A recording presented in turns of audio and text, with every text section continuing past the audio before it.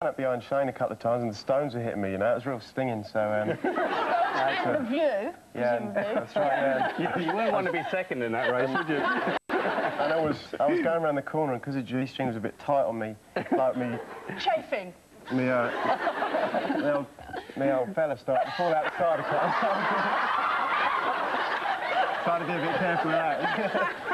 An extra opportunity for branding, maybe, I don't know. No, you wouldn't fit much on there.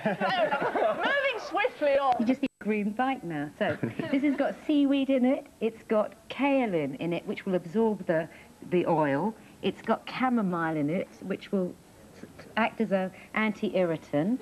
And it's got...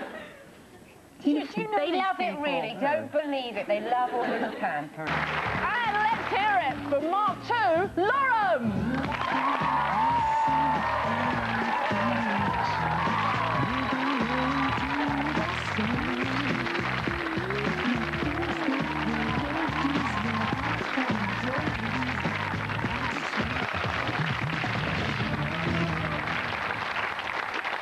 It's always horrible when you've got to wait to hear what the other person thinks, and you're going, I'm desperate to see myself. So remind us what you wore when you pitched up this morning.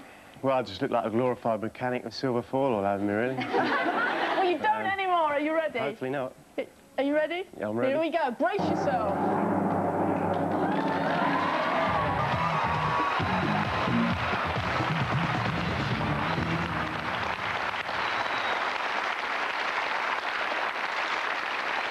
One will be revved up. Well, Mark's girlfriend Jo was in the audience at the Style Challenge programme, and we managed to grab a few words with her as well. Well, behind every successful man is a successful woman, and we've managed to grab Mark's partner Jo very quickly, as you can probably gather. She's back off to work very shortly. But Jo, first of all, tell us, how did you meet Mark? Well, it's actually at work. He was a patient of mine. Dental nurse, and there you had him with his mouth wide open, yeah? Yeah, it should have put me off, really. But no, that's how we met. And it developed from there, did it? Yeah, I met him in the pub afterwards, and just went from there, really. I mean, did you actually know what he did for a living when you first met? No, I did ask, just to make conversation, really, and he said, I'm a Speedway rider, and I didn't know what it was, actually, to confess. And I asked him if it was motorbikes or cars. So that should have put him off, really. But no, I didn't have a clue until I met him. Now I know all about it. Yes, presumably you'd never seen a Speedway meeting in your life before you met Mark. No, it was the bit I flicked through in the newspaper to get to the football, really.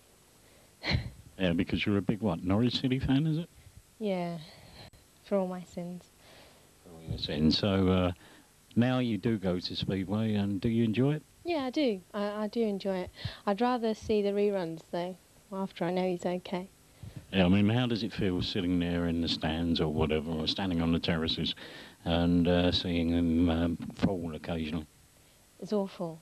It's a horrible feeling, because you just want to run over there and you can't. There's nothing you can do about it. It's horrible, especially when he lays there for a long time if he's really hit. But it's something you have to put behind you, and you're right behind his career. Yeah, absolutely. Have to be, really.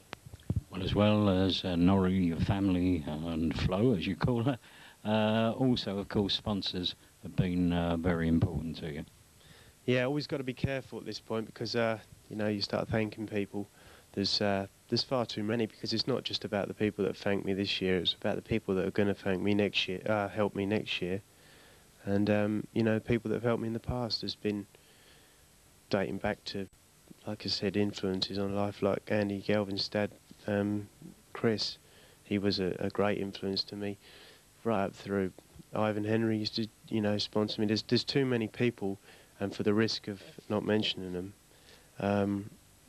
you know, it's just it'd be never ending. And like I say, there's so many people helped me, like, you know, I mean, Randy Owen has been just unbelievable. He's just helped me the last 5 years, you know, 5 years as good as, just took a back seat and helps me because he enjoys to watch me ride, which people like that are you know, important in life.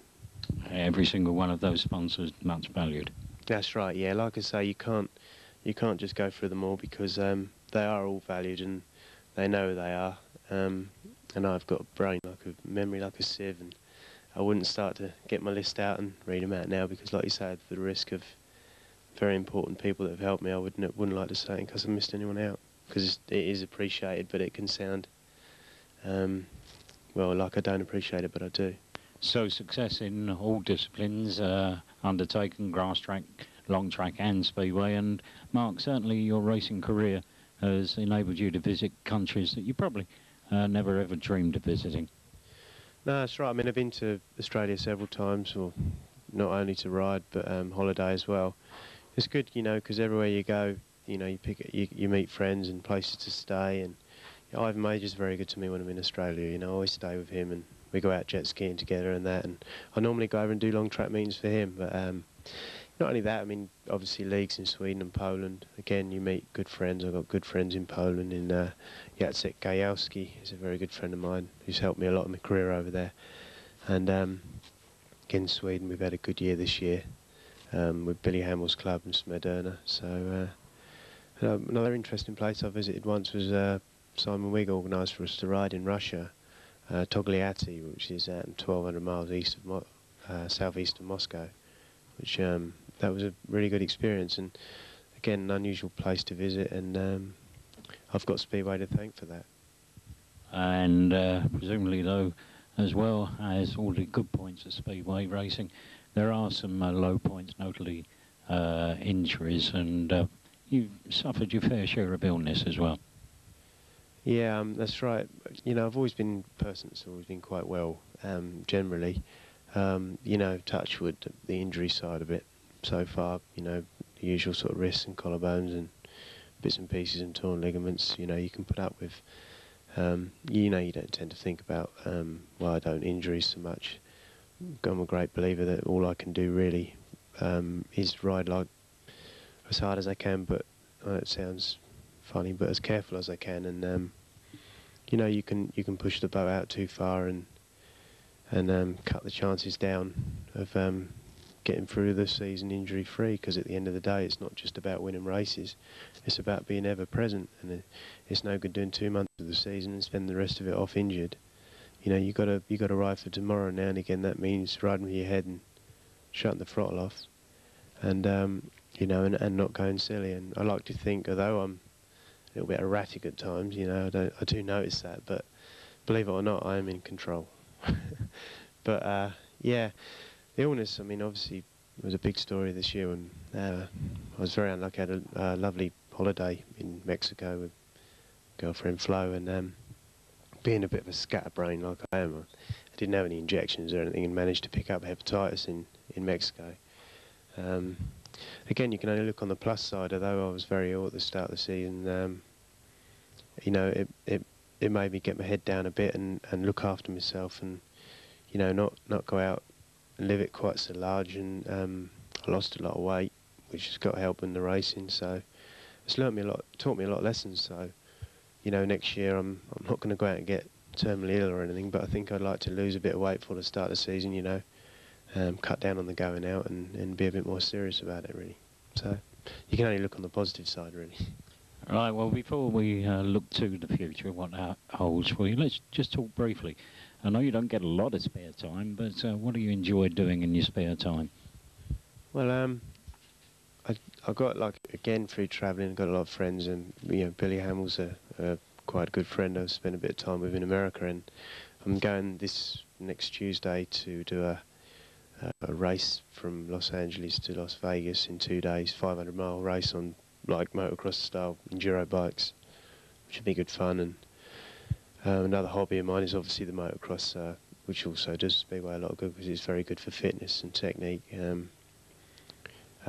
see a snowboard over in the corner of the room. That's it, yeah. The snowboarding's a thing I've done the last 3 years, again through Kelsey Gordon, who makes the suits, NJK Kevlar's. He's got an apartment on a ski resort, so I always visit him 1 or 2 times a year, you know, to take in, you know, a few days snowboarding. It's something I've done now for 3 or 4 years. Another one of my hobbies. I've got quite a few, really. And other than that, there's obviously this place. I'm still working, renovating that. I've been for 4 or 5 years now. You know, always been interested in the building side, of the, you know, the trade. And I've done a couple of houses up before this one, before I bought this one, and this really was my long-term life project, and certainly got a couple more years to go, but I should have, you know, broke the back of it by the start next season. So as we near the end of this tape, it's time to look to the future. So far, Mark, Speedway has given you a wonderful life, and hopefully that will continue in the future, and then possibly going into the building trade, yeah? Yeah, I don't know what I'll go into. You know, I've got a lot of irons in the fire, as you would say. But yeah, I'd like to think another 3 or 5 years. You know, hopefully at a good level. And I think I'll carry on riding Speedway as long as people want to watch me ride Speedway. And you know, as long as I feel, because I'm not the sort of rider I don't think that could go to a meeting and make the numbers up just to make a living. I think I'll always want to do well, or at least ride, you know, the way I do it, because at the minute I think I've stopped being a spectacle to look at. I don't think I'll bother riding anymore. So, but afterwards, I don't know, maybe it's something to do with building, or probably just something to do with using my hands, you know. But it's our future to look forward to, and plenty of racing and hopefully success in the World Championship. Yeah, Speedway and the people involved with it have been very good to me, and like I say, another good 3 or 5 years racing. Hopefully a lot more good results like this year, and then what life will bring after that, who knows.